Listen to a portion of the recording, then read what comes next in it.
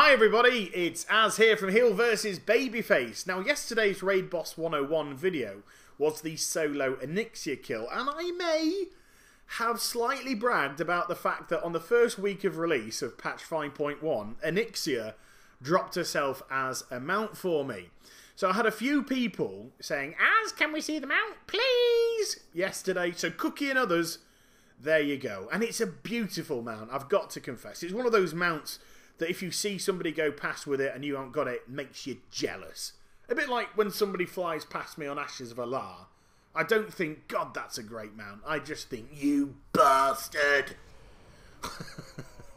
But that might just be the demented me. Anywho, that's not the purpose for today's video. Today, we are deep in the heart of Sunwell Plateau to take on the might of Kil'jaeden.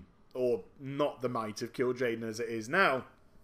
And I must confess, the Sunwell Plateau is one of those raid instances that even today send a chill down my spine when I enter it. I just think it's such a beautiful raid, and it was so hard back in the Burning Crusade. I mean really, really hard.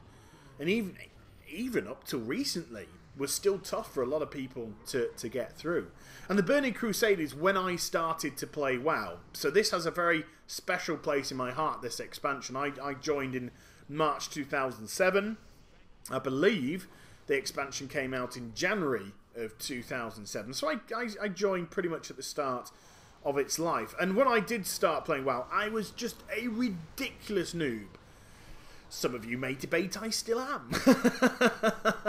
But I remember being in Silithus at level 60 and some guy saying to me, why are you leveling up here? Why aren't you in Outland? And I think my response was something along the lines of, what's Outland? And instead of just ridiculing me, they decided to take me under their wing and de-noobify me. Again, some of you may debate to various degrees of success. And by the end of the Burning Crusade, I had killed Kael'thas, I had killed Lady Vash, I had killed Illidan, Gruul.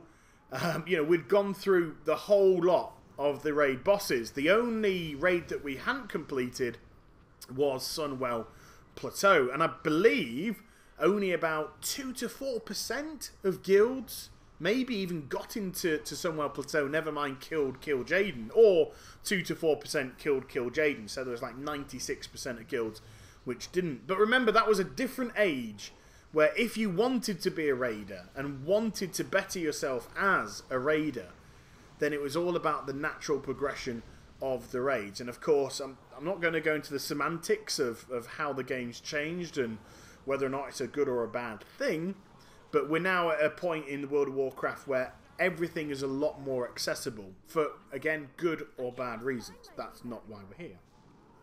If you've been keeping an eye on my health and also my pet's health, you would realise we have taken no damage in this fight. For some reason, Kil'jaeden really is weak. He just can't seem to hurt anyone.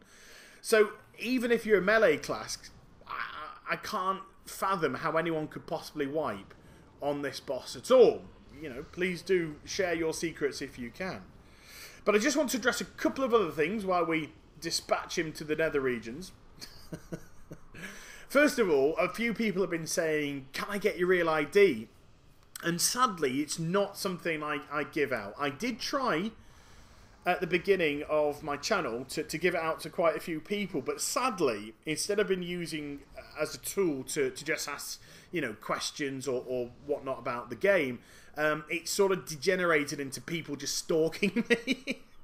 So it didn't matter what character I was on, whether I was on Az or other ones of my ults, because you can't hide anywhere with real ID. I was literally just getting people going, what are you doing? What are you doing? And if I was, you know, away and unable to answer, either watching the TV, cooking, making a cup of tea, maybe sat on the loo having a number 2, people were starting to get a bit pissed off. Why aren't you answering me? Why aren't you answering me?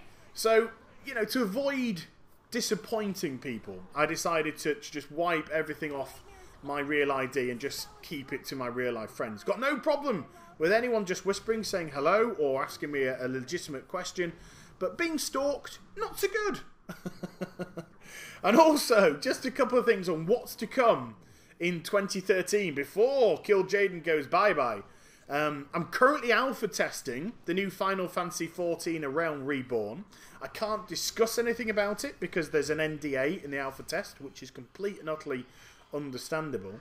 And hopefully I'll be picking up a beta key soon in 2013 for the Elder Scrolls Online. So potentially there's some good stuff coming next year. So the channel will only grow, you'll be pleased to know. And I'm also moving house in the new year too. And I'm moving to a friend's house, and we're actually going to have a humongous broadband connection there. I've got a very limited one here at the moment. So when I move in the new year, there is the potential to stream as well as getting longer videos because they will upload a lot quicker. So I hope you enjoyed the vid. If you want, you can stick around in the Sunwell Plateau because there will be a sort of interactive cutscene where you don't actually interact with anything on how the Sunwell is reignited. But there you go. I hope you enjoyed the vid. Please do like, comment and subscribe to my channel. Please do also follow me on Twitter and also like my Facebook. Very important. I do need your support on these two functions. And I shall be back with some more stuff very soon. You take care, everybody. Bye-bye.